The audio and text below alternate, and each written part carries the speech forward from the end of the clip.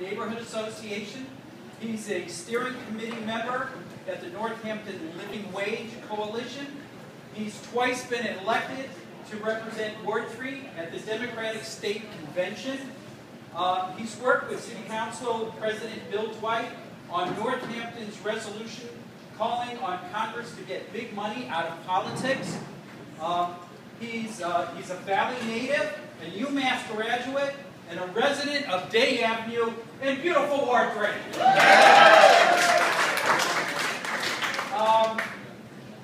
He's a champion of public education and opposes closing Bridge Street School. Let's keep Bridge Street School open. He wants to renew the push for healthier school lunches for our kids.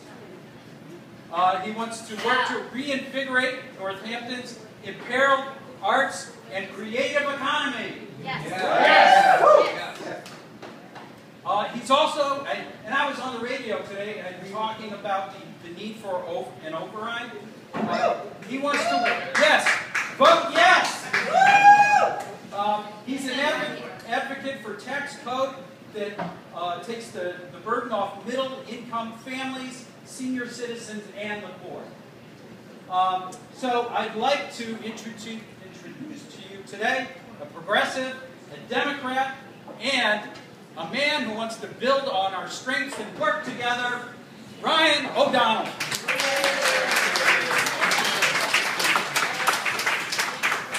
I feel like I'm going to get beamed up from this transport.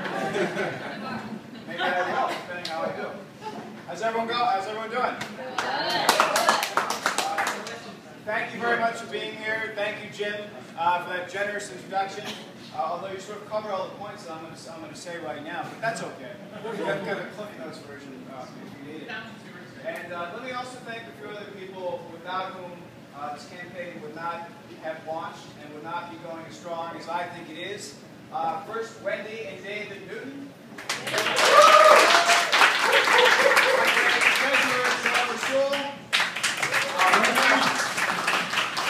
Bob Reckman, Lola Reed, Ruth Franco, and Glenn Siegel and everyone else. Let's also recognize Hampshire County Register of Deeds, Mary Olberden. And let's give a special welcome to Ward 4 City Council candidate Jeannie Louise Ciara. If you live in Ward 4, or if you have friends who live in Ward 4, rather, you need to ask them two things. First, try and get them to move to Ward 3 before November. And failing that, go and tell them to vote for Jeannie Louise for City Council because she will be an outstanding public servant, an outstanding leader for the ward in all of our cities. Thank you also to the owners of the Foundry, Sonny Hahn and Sally Noble, for opening up their establishment for this great event today. Thank you. I think that good local policy making starts with a clear recognition of what makes us special so that we can build on our strengths and protect what is truly important about where we live. I think that in Ward 3, arguably our greatest strength is in fact our differences. We're standing in a block downtown right now. We could just as easily be standing in the meadows next to a local farm. Ward 3 has tremendous geographic diversity, and there's diversity among its people.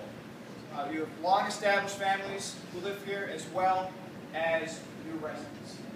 And I've said it before, and I'll say it again because I really believe it. Ward 3 is a place that is ringing from end to end with vibrancy and diversity. I think we all love Ward 3 for that reason. And that's why I'm running. I'm running because I want to stand up for what makes Ward 3 special, and I want to be a voice for the city of Northampton and the issues that are important to us and the progressive values that are important to us in Ward 3. That's why I'm running. I just want to thank you.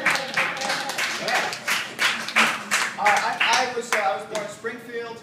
My mother and father actually lived on Isabella Street for many years. Around the time I was born, they separated, and my mother moved to Amherst, where I grew up. And I went to public schools there. I graduated from UMass. And my mother also was a secretary at UMass and a public school teacher. My grandfather was a public school teacher in the city of Holyoke for 25 years.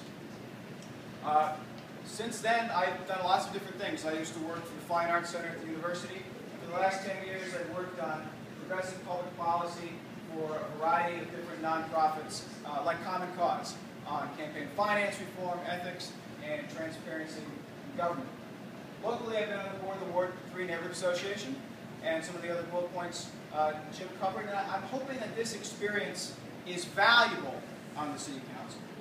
The job I'm running for is not one where you go and tell people what they want to hear. It's a job where you go and accomplish things for your community. You need someone to be an active city councilor, and that's what I'm hoping to do. I'm also hoping to be a city councilor who goes after and seeks out new ideas.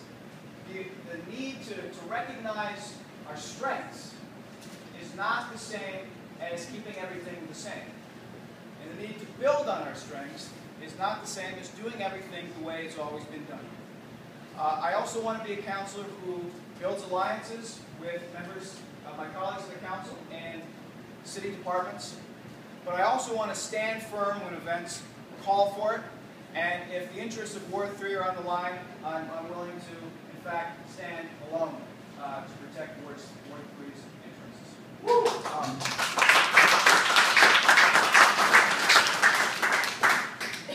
So the very first thing that I will stand firm on, and is a strength that we all hold close to our hearts, is the public schools in our city. I come from a family of public school teachers, and I will always be a champion for public education in the city of Northampton. I will oppose any effort to close Bridge Street School, and I do want to renew this effort for healthier school lunches. A return to Fresh Wednesdays, but also Mondays, Tuesdays, Thursdays, and Fridays as well. The menus and the cafeterias here should give this vague impression that we're somehow surrounded by acres and acres of beautiful Pioneer Valley farmland, which in fact we are. This is an issue that I think highlights another important tack I want to take, which is, there are many things the city council can't do directly or control exclusively, and school nutrition is one of them. But just the fact that the city council doesn't have direct authority over school nutrition does not mean we stop advocating to improve it. The fact that we may from time to time have to work with the state or other communities in the region to protect our natural environment or open spaces is not a reason to back off of that challenge.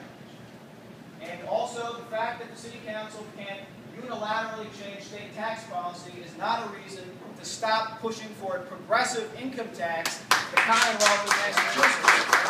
As you all know, right now, if you make $1 million a year, you're paying the same or perhaps less as someone who works at a gas station. And that's a fundamental moral injustice in our society.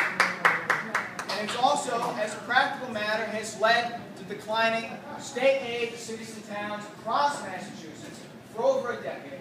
Chapter 70 funds, Chapter 90 funds, and other support. And too often, the burden falls disproportionately on the poor or middle-income families or senior citizens.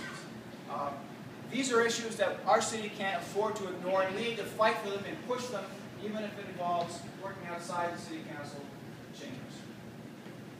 And there are a great many things that I think we can build on in addition to Northampton.